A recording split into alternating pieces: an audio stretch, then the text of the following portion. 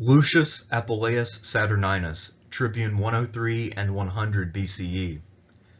Saturninus was one of Rome's so-called demagogues, i.e. men who used the powers of the tribunate in order to pass popular legislation without the approval of the Senate. Of all of the so-called demagogues, none of them has received a worse rap than Saturninus. If we think about figures like the Gracchi, they had their defenders in antiquity and they have had their defenders in modern times. The same can be said of Saturninus's younger contemporary Livius Drusus the Younger. However, Saturninus seems to have attracted no fanfare and has almost no defenders. In this video, what I'd like to do is challenge the sort of traditional narrative that Saturninus was just a simple thug and political opportunist. I would like to argue that while he certainly was thuggish in many ways and clearly had some deep flaws, he did have some political vision and he also had a little bit of statesmanship in him, even if it was in some fairly limited quantities. So let's take a look at Saturninus's life and career. We don't have any information on Saturninus's immediate relatives. It would be useful to know how well his father did in politics, but that information does not seem to be available. We do know that he hails from the gens Appuleia. This was a noble plebeian family whose rise to senatorial status seems to date back to at least the early 4th century. Meaning that while his family may not have been one of the original ruling families of Rome, they got in on the game relatively early. In 300, one of the members of the extended Appuleia gens, Quintus Appuleius Pansa, was able to achieve the consulship. The branch to which Saturninus belonged, the Appuleii Saturnini, seems to have emerged in the 2nd century. I think the first mention is around the year 168 or so, and this branch was less prominent than the other branches of the family. However, since it still belonged to a noble house, it was a good name to bear, and Appuleius Saturninus could expect to have a pretty distinguished career so long as his family kept up its fortune and he understood politics well enough to get along. We first encounter Saturninus in the pages of history in the year 104. That year he was serving as quaestor of Ostia. To become quaestor, you needed to be around 30 years old. This was the first office that one held on the cursus honorum, so we're meeting Saturninus just as he's really getting into politics. He had a pretty good assignment as quaestor. He was in charge of Ostia, Rome's port, where he would be in charge of the incoming grain shipments. This was an important task, and it was a good way to show that he was responsible. However, the downside to this would be that as someone in Ostia, he would not necessarily be at the heart of the action in Rome, so it wouldn't garner him the attention perhaps he felt he deserved. That being said, not a bad assignment. However, the year 104 was not a great year to have this job. There was a grain shortage because Rome at this period was already dependent on foreign grain, but the place that they depended on was Sicily. And Sicily was in revolt. So the Senate, to respond to public pressure, decided to replace him with the princeps senatus Marcus Aemilius Scaurus. Supposedly, according to our sources, Saturninus took this as a personal affront, developed a deep-seated hatred of Scaurus personally and the Senate more broadly, and became a popularis. I think that this narrative is complete and total horseshit. This seems like a complete smear against Saturninus, and it doesn't really make a lot of sense if we think it through. First of all, if we think about the situation in 104, it's clear that what the Senate was trying to do is bolster public morale and show the people that the Senate cared about the problem. We have to remember there were two major crises going on. In the north, a Roman army at Arausio had just been annihilated by Gauls. Due to the events of the early Republic, Romans still retained a healthy fear of the Gauls. So the public was panicked about that. After the events at Arausio in 105, the following year a slave revolt broke out on Sicily, and that endangered the grain supply. So all at once, it looked like the world was crumbling. So the Senate took some fairly unorthodox actions during this period, the Senate and its tribunes, I should say. One of those was to give Gaius Marius, the successful general against Jugurtha in Africa, another back-to-back consulship and send him north to deal with the Gallic threat. At the same time, they needed to do something at home. They already had armies going to Sicily to try to put down the revolt, but in the meantime, they needed to keep people fed. And by sending Marcus Aemilius Scaurus, what the Senate was doing was sending a signal that it cared and that they had the problem well in hand.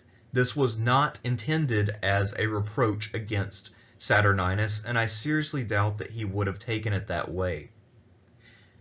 Quite likely, the ascription of this motive to him was nothing more than a smear written after he was dead in order to blacken his character and paint him as a worse and more petty person than he was.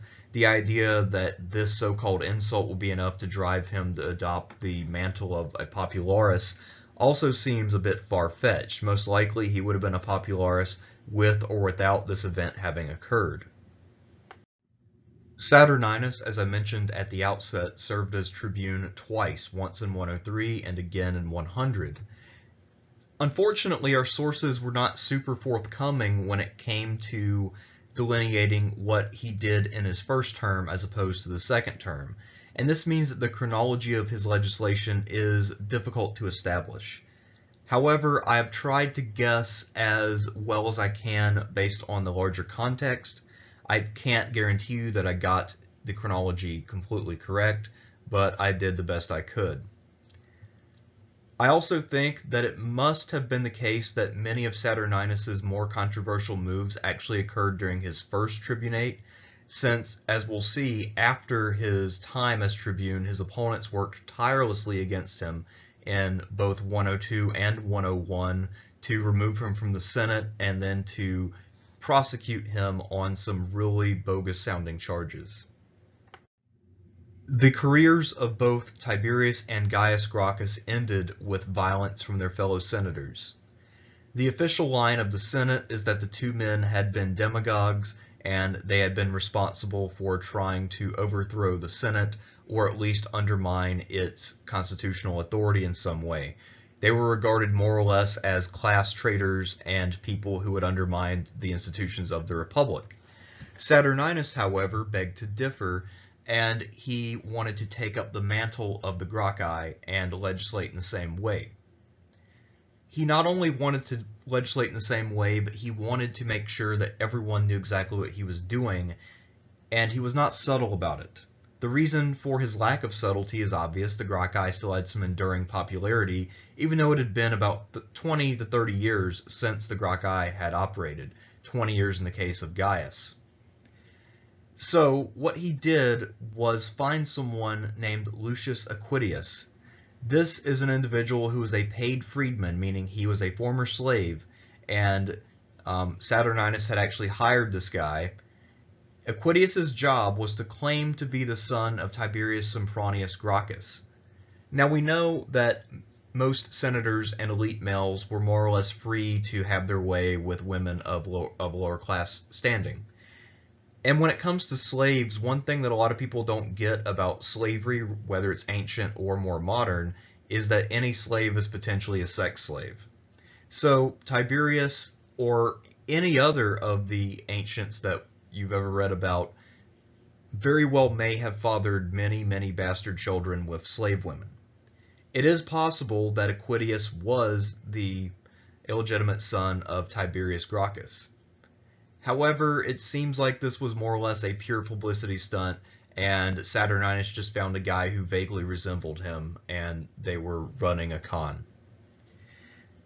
To really get the message across that he was the chosen one and the chosen heir of the Gracchi, Saturninus was often accompanied by Appuleius, and in fact he would have Appuleius by him when he was speaking to the people. Appuleius would not be allowed in the Senate, naturally enough. It turns out that the sister of the two Gracchi brothers, Sempronia, was still alive, and she denied that Appuleius was in any way legitimate. I assume this implies in some way that when senators would have bastard children with slaves, that they would often tell their siblings about the existence of these children and provide for them in some way. Because otherwise, why would they ask her if the dude is legitimate or not? How would she know? Anyway, that's just a supposition, but it doesn't matter. I think it's fairly clear that Appuleius was most likely a paid actor. One of the things that students of Roman history find most surprising is that for the most part, whenever there was a military defeat, the Romans blamed not bad generalship, but the men themselves for failing to be valorous enough. It was part of the oligarchic ideology that anyone who was able to rise to office would be capable of commanding, and in theory, everyone in the oligarchy, everyone in the ruling class, was equally able to command men. That is how they were able to have these annual magistracies and justify the constant rotation of office and sharing of power. However, Saturninus would decide to change that a little bit, or at least try to. And I think that his decision here is what ultimately soured the waters between him and the Senate. In 103, along with his colleague Gaius Norbanus, the two tribunes decided to attack the generals who had commanded during the catastrophe at Arausio in 105. Saturninus seems to have drawn the short straw. They had to prosecute each of the two generals separately. Saturninus successfully prosecuted Malleus Maximus. Malleus Maximus, if you'll recall, was the new man consul who had marched north with his army to join up with the proconsul and form a larger army to confront the Gauls. By all rights and norms, he, as the consul, should have been the commanding general. However, his colleague, Caepio the Elder, who was a proconsul, was outraged by the idea that he should have to take commands from a mere new man. So he refused to cooperate, and that played a big role in the Gallic victory, since the Gauls were able to defeat them in depth one at a time. Had they concentrated their forces, their chances of victory would have been much greater. So Saturninus convicted Malleus Maximus, and the problem was that most of the senators felt that Malleus Maximus was completely innocent. He hadn't done anything wrong. He had tried to do his job as best he could, and he had failed largely due to the insubordination of someone else. Norbanus, however, also prosecuted one of the responsible parties, but he luckily was able to prosecute Caepio. However, this prosecution did not go without objection. Caepio apparently had some supporters, and they started a riot. During this riot, there was a scuffle, and none other than the princeps senatus, Marcus Aemilius Scaurus, got bloodied. Apparently a rock hit him in the head and drew blood. Caepio was forced into exile, and he was officially levied a large fine, but it doesn't seem that he ever had to pay it. He lived the rest of his life in Asia Minor. Now, I can't emphasize enough how unusual it was for Rome to punish or blame generals for defeat unless they were blaming them on the grounds they hadn't performed the religious rituals before battle correctly. So if they had not done sacrifice before battle, or if they had misread omens against the advice of one of their subordinates, then in that case they might be eligible for prosecution. But simple defeat was, one, the will of the gods, and two, the fault of the men. So this was extraordinarily unorthodox. That being said, it seems that most of the Senate was okay with what Norbanus had done. They may not have approved entirely, but they were not outraged. Norbanus would go on to have a successful career and become consul. So clearly what Saturninus did in going after Malleus Maximus was more disturbing to the Senate than what Norbanus had done by going after a guy who was very much guilty of insubordination. It's possible that the prosecution of Malleus Maximus was seen as a one-off thing, and that while senators did not approve, it was hardly something that would make Saturninus a complete pariah or a threat to the state as such. That being said, I think that if the prosecution of an innocent consul wasn't enough to put him in the doghouse, this next thing was. Saturninus passed his signature piece of legislation, I believe also in 103. This would be the Lex Appuleius de Maestati. What this piece of legislation does is to establish a court which will try cases of maestas against the Roman people. Maestas is more or less treason in a very broad sense. There are many sub-varieties of this and many ways you can be charged with it. It essentially means violating the will of the people in Senate. The earlier charge this seems to have replaced was called per duello. The juries here were to be composed of equestrians, as was the case with the new court set up by Gaius Gracchus.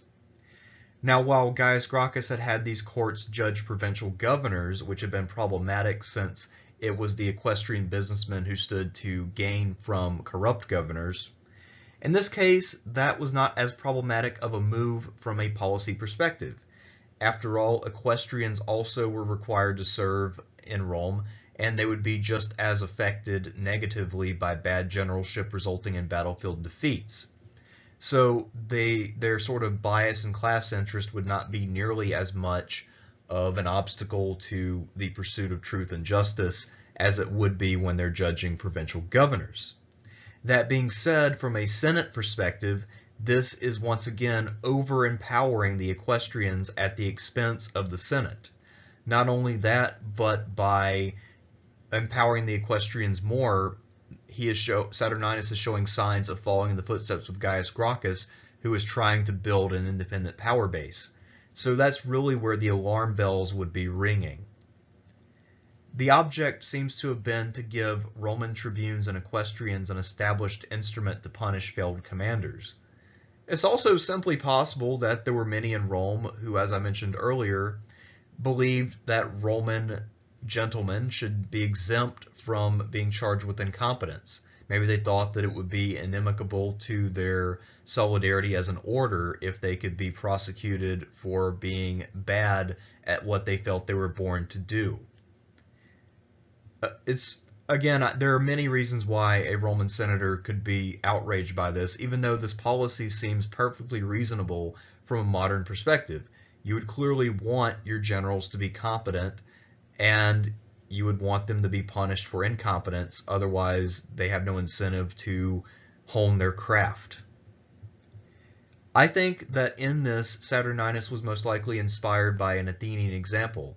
The Athenians would prosecute failed commanders for treason if it looked like their failure was inspired in some way by sympathy for the enemy. The Athenians also, though, would accuse people who were too nice to other powers of being guilty of taking bribes, or people who didn't want to go to war or did want to go to war of being bribe takers. Athenian politics was wrought with that kind of thing.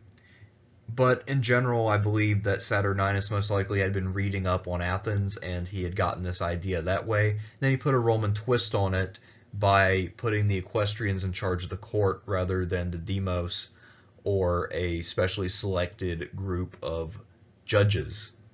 Anyway, so that is what I think Saturninus was trying to effect, and also why I think the Senate was so adamantly opposed to it. As I mentioned earlier, in 104, Sicily entered into the Second Servile War. The war continued until the year 101.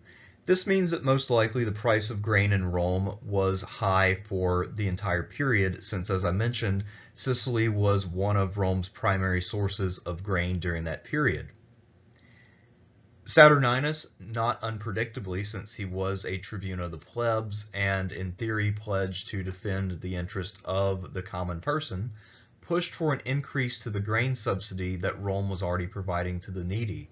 The details of what he was trying to do are unclear, but the proposal may have been limited to simply restoring the full force of the Gracchi era provisions, which have been slowly eroding in subsequent years. Whatever he was trying to do exactly, this does seem to have evoked the same knee-jerk response from conservative senators that it always did, But there was actually someone out there who had a major axe to grind and who was gunning for Saturninus and anything that Saturninus might want to do. His name was Caepio the Younger.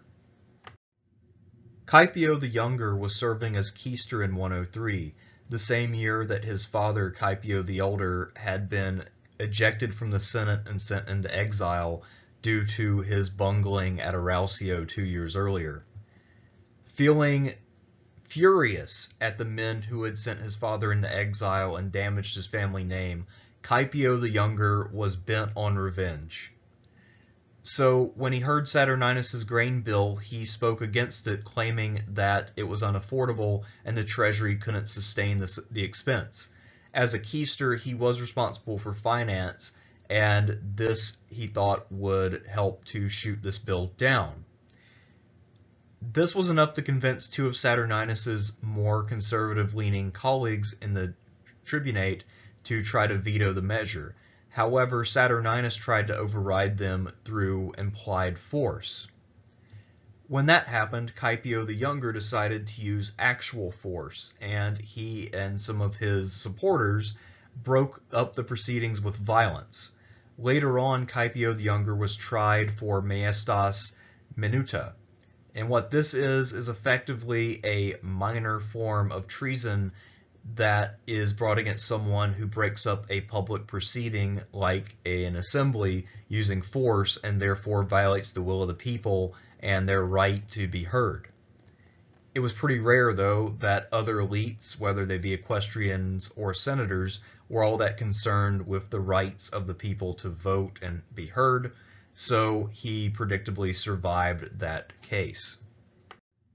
For most people who have only read a general overview of the course of the late Republic, they probably just think of Saturninus as that one guy who was an important political ally of Gaius Marius. However, it's not entirely clear exactly how Saturninus and Marius came to be allies. If I had to guess, however, it just seems to be the case that they found themselves with the same enemies and therefore made common cause. In the year 102, right after his tribunate had ended, Saturninus would find himself once again under fire from the Senate. This time they were going on the offensive against him and trying to remove him as a political threat. The two censors in 102 were Metellus Numidicus, who had been the man in charge of operations against Jugurtha before Marius had taken his command, and Numidicus's cousin, Capiarius. They had actually tried to omit the names of both Saturninus and the obscure Glaucia from the Senate. They tried to do it quietly, but word quickly spread. When it comes to Glaucia, he is someone who first appears in this connection and is then an ally of Saturninus and Marius for the rest of his career. Whether he had worked with Saturninus in the past or not, I don't know. Perhaps he managed to alienate and anger the Senate before that in some other capacity. At any rate, he was a little further along the cursus honorum than Saturninus, but he seems to be broadly similar in many ways. For whatever reason, though, our sources are much more interested in Saturninus. To get back into the Senate list, Saturninus and Glaucia actually sparked a riot which nearly killed Metellus Numidicus. He was forced to take refuge, and then his cousin Capiarius managed to quell the riot by desisting from trying to boot the two men from the Senate, so they got restored to the Senate list. That same year, Saturninus canvassed on behalf of Marius in his bid to win a fourth consulship. It's not clear whether Saturninus was for Marius's next consulship before or after the attempt of the censors to knock him out of the Senate. In the year 101, someone tried to bring capital charges against Saturninus. His crime was insulting the envoys sent from Mithridates of Pontus. Now, Roman senators were notoriously arrogant toward the emissaries of foreign kings.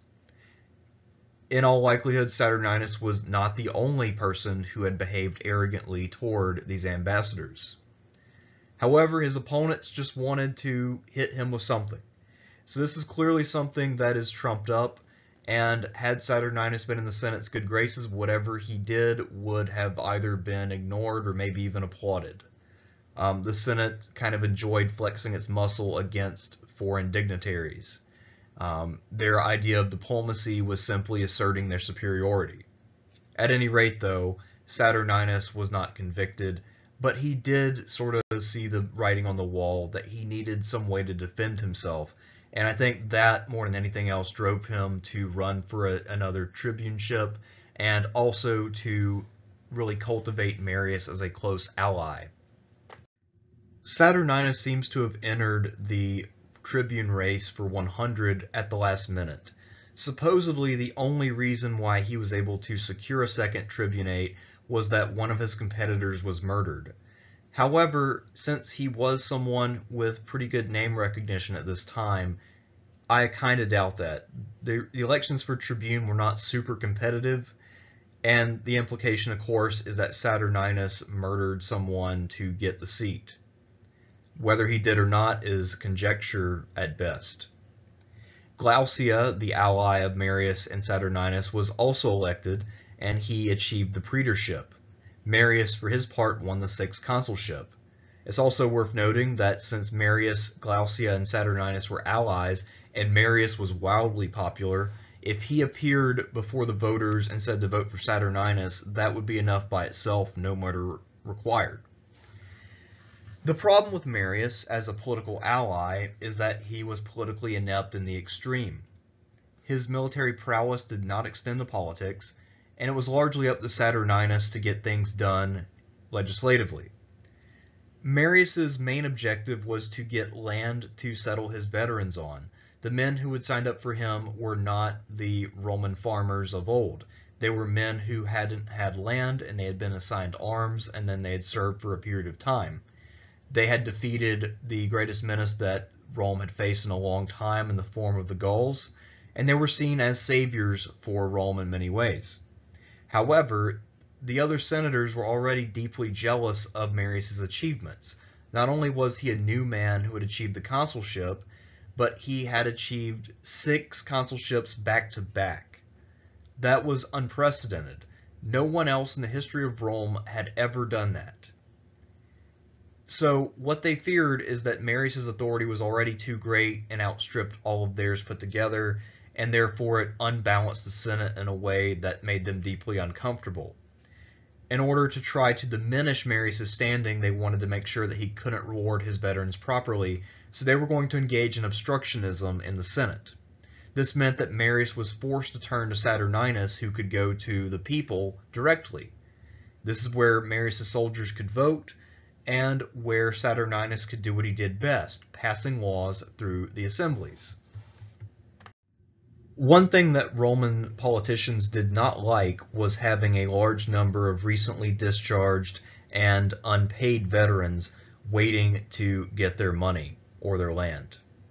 These soldiers tended to be disruptive, and they tended to make demands on the Senate, often including violence.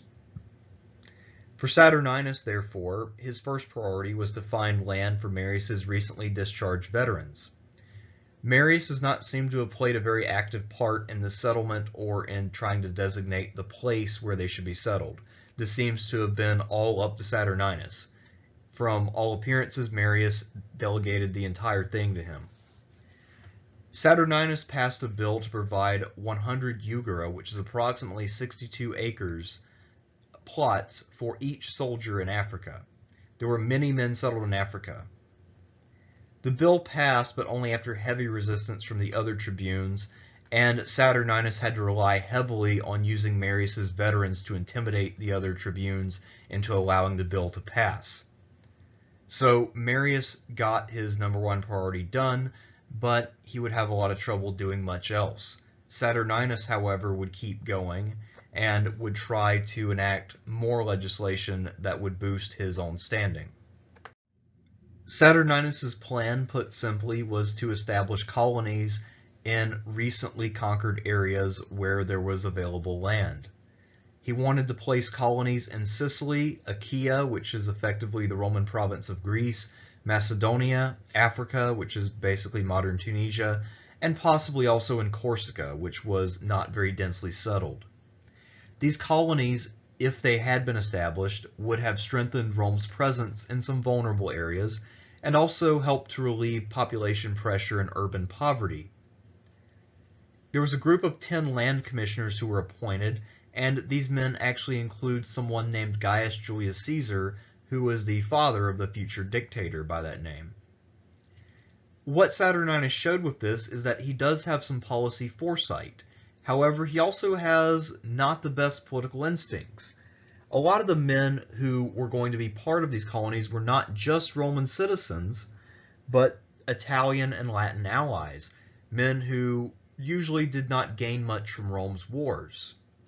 However, Saturninus seems to have understood that these men were becoming discontent with the way things were, and that many of the veterans who hailed from non-citizen populations in Italy were becoming restive. So many of the colonies that he proposed would have been formed entirely of Latin and Italian allies. You might have thought that since many of the Roman plebs would have been beneficiaries, they wouldn't have minded seeing the men they had fought alongside of also get some rewards. But in fact, the response was entirely negative. When they found out that part of these new colonies would go to what they would think of as inferior citizens or possibly even foreigners, they were deeply upset. So this caused Saturninus, to bleed heavy support from among the Roman plebs who before had been massive supporters of his. That, in many ways, was his fatal mistake. Had he not alienated the Roman plebs, it's possible that he would have continued his career longer. However, this would fatally weaken him at a time when the Senate is looking to get rid of him. Prior to 100, the great orator Marcus Antonius, the grandfather of Mark Antony, had embarked on an anti-piracy campaign. Marcus Antonius was not the greatest soldier, and his campaign wasn't going super well. However, he thought that if the Romans would close all Roman and allied ports to pirates, that he would be able to narrow down where they were and hit them in their lairs. So he requested that Rome pass a piece of legislation closing all ports to pirates. It would appear that Saturninus tried to latch himself onto this legislation, whether he sponsored it or he simply added something to it. What follows is not exactly clear. It appears that Saturninus tried to kind of bundle this anti-piracy measure with his agrarian law for colonization by inserting a sanctio into the bill where all senators were required to take an oath to abide by his legislation or else face exile. Exactly how he pulled this off and linked these two things together is not clear, but it is clear that he somehow managed to do it, and that this caused grave offense among the Roman senators. Every senator ultimately caved to his demands and took the oath of loyalty to the legislation, except for his old rival Metellus Numidicus, who chose instead to go into exile.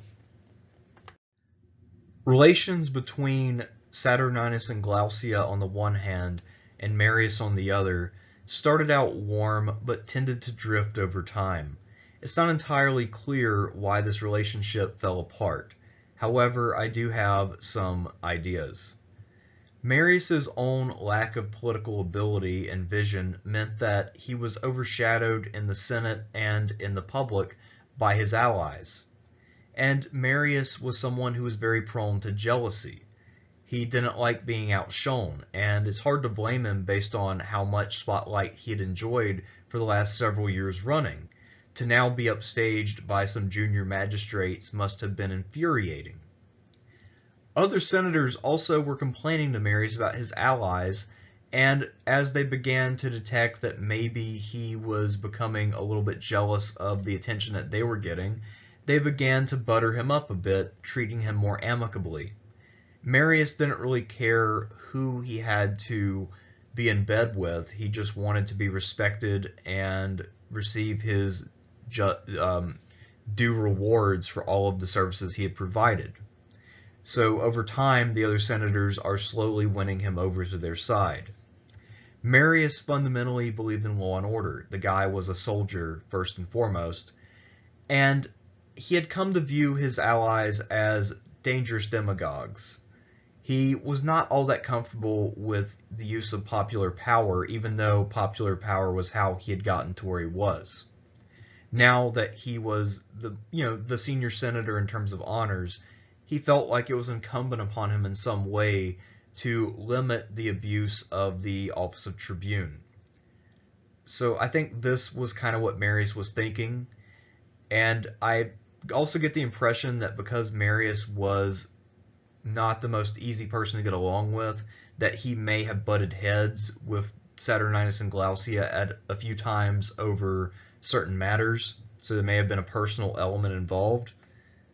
At any rate, we know that the relationship had cooled significantly by the time that the year 100 was drawing to a close. It appears that there was also some difference between the three allies when it came to their future intentions. Both Saturninus and Glaucia were determined to continue in office the following year. Saturninus ran for and was elected to a third tribunate. This is despite his diminished popularity for having helped the Italian allies, somewhat at the expense of Roman citizens. Glaucia is the one who really caused problems for the pair, however. He was not yet eligible for the consulship based on tradition. There was supposed to be a 3-year gap between being praetor and consul. However, as I mentioned, this was tradition and not the law. The cursus honorum would not become ingrained in stone until the time of Sulla. So Glaucia decided, hey, I'm just going to run for the consulship. So he does it. When Glaucia's main rival, Gaius Memmius, dies in a riot, presumably in some way sparked by Glaucia and Saturninus, that was the last straw for Marius, who decided that the two men needed to go. He decided that they were more of a liability than an asset, and that he would gain more in terms of political credence from getting rid of them than he would from retaining them as his allies. So ultimately, it was a bout of electoral violence that pushed Marius over the edge and made him side with the rest of the Senate in wanting to eliminate these two men. Following the murder, the Senate passed the Senatus Consultum Ultimum and then turned to Marius the consul to secure the state by any means necessary. Marius, who was someone who was much better at action than at contemplation, resolved to do so. Most likely in his mind, he was about to win a distinction and prove his statesmanship once and for all. After all, he was betraying two of his allies in order to uphold the public good. Saturninus and Glaucia, for their part, knew they were in deep trouble. They knew their recent history when it came to the passage of the SCU, so they seized the Capitoline Hill. The Capitoline Hill is sacred ground, and even though they were outnumbered, they knew that their enemies wouldn't dare storm the Capitoline Hill, since that's where the Temple of Jupiter was, and if a battle were to break out, it's possible a fire could break out, and that would invalidate everyone there, and more or less make them the victims. Marius, however, while he was not a good politician, was still a very intelligent general. He cut off their water supply. He knew that without water they had no chance. They were compelled to surrender after a very short period of time. Marius was determined to save them from mob lynching. He wanted them to face a trial and to avoid shedding the blood of two sitting senators on his watch. So, to avoid a mob lynching, Marius had the two men shut up in the Senate house. His thought is that the people who were opposed to them would not dare to storm the building to kill them. However, some of the opponents of Saturninus and Glaucia managed to climb on the roof of the Senate house, peeled back some tiles, and then threw them down at the two men and killed them. Whether these were just random citizens who were outraged at the two men for whatever reason, or whether these were, say, young aristocratic equestrians who had a lot of anger to express and they decided to take it out on these two guys is not entirely clear. The reason I suggest that is because in Athens it was very common for young aristocratic men to go out and commit acts of political violence. The revolution of 411 in Athens, for instance, involved a lot of young equestrians going out and doing violence against their opponents, murdering a few of them, and basically just seizing control by force. But anyway, we're talking about Rome, not Athens. So not only, therefore, did Saturninus manage to act like the Gracchi in a political sense, but he also managed to die like them at the hands of the Senatus Consultum Ultimum and the citizens who had taken it upon themselves to enforce it. Saturninus is not precisely obscure. His name comes up often in lists of important Roman politicians from this period. However, despite the fact that he has a lot more name recognition than many of the people who worked during the late Republic, I still think that he very well might be the most underrated of the Romans who were operating between 133 and 31 BCE.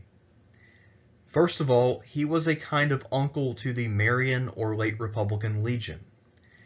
Marius, of course, was the father of this system, which would recruit men who didn't have property for a long period of time and then reward them with land of their own.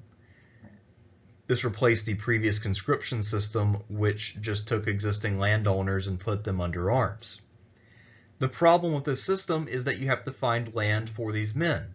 Marius was highly successful and had many men beholden to him, but there were senators who were not completely on board with this new system, both as a way of conducting war, but also they didn't want to reward Marius personally. By securing land for these men through the assemblies, Saturninus set a precedent that would really establish the way that Rome's military would function for the rest of the Republic and during the early and middle empire. So in that sense, he is an important military reformer. He may not have been the originator of the idea, but he was vital to the execution of the original land settlement for this new military order. He's a complicated political actor. He's often just labeled as a demagogue, but we don't exactly have a complete picture of him or his motives. Our accounts are all extremely hostile. I would argue that he actually has some vision and even some statesmanship. However, he lacks finesse and what you might call political horse sense.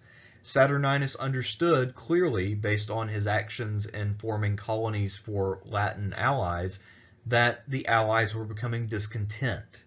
He understood that something like the social war was possible. He also seems to have understood that military leadership is important and that Rome will be more effective if it produces better generals. While his positions were not popular with his fellow elite contemporaries, he does clearly have something like a vision for the future, or at least he has a few ideas here and there that could make the world, at least from a Roman perspective, a slightly better place. We also see that in the traditional narrative, Saturninus is the guy causing problems, that he is responsible for the hostility between himself and the Senate. However, I hope that I've demonstrated that this was a two-way street. Saturninus may have poked the bear initially with his actions the first time he was tribune, say his grain law, the passage of the court to try generals, and the conviction of the not guilty Malleus Maximus, but his opponents in the years between his tribuneships did a lot to make sure that he felt like he had no choice but to continue to oppose them. One thing that Christian Mayer once wrote has really stuck with me, and that is that many of the Roman aristocrats may have actually been incapable of seeing a difference between their own personal self-interest and the self-interest of the state, since in their minds the Roman state was essentially the collective whole of the great families of Rome. Saturninus was an aristocrat, Marcus Aemilius Scaurus was an aristocrat, Metellus Numidicus was an aristocrat. Most of the major players in this drama were people who had never doubted their place in the world and who saw themselves and their family members as synonymous with the state. They therefore would take any personal attacks as attacks on all that is good and all that is natural and right. So the aristocratic temper here would cause these sort of insults to keep escalating, and there's plenty of blame to go around. Saturninus was certainly not innocent, but at the same time, he is not the sole cause for the enmity between himself and the Senate, not by a long shot. Saturninus's death also marks the end of Marius's political relevance. Marius was obscure for about 10 years after Saturninus's death. Not surprisingly, the Senate decided to simply ignore Marius after his political ally was gone. The rest of Marius's consulship was quiet, and then for about 10 years he was almost in exile, really, just a self-imposed form. When the social war broke out, a much diminished Marius would emerge. He was not the man he had been, physically or intellectually, and he would then blunder his way into a civil war of Sulla. Had he been guided by someone like a Saturninus, most likely he would have done a little better, and his career would have lasted a little longer, at least while he still had his faculties about him. I would say the main significance of Saturninus going forward, at least for the rest of the Republic, is that what he showed is that the Gracchi model of being a tribune would work without having a Gracchi at the helm. Livius Drusus and Publius Sulpicius Rufus were direct continuators of the kind of politics that Saturninus helped to reestablish. So while he was not the father of the Gracchi model, he was also the uncle of it. He showed that it can be done by other people. This, of course, would also not only enable his contemporaries like Livius Drusus, but also someone like Clodius. The career of a Clodius would be impossible without Saturninus proving what he proved. So anyway, I hope that I've convinced you that Saturninus is someone to not be discounted or taken lightly, and that he actually was one of the pivotal figures of the late Republic. Until next time, I'm Thersites the Historian.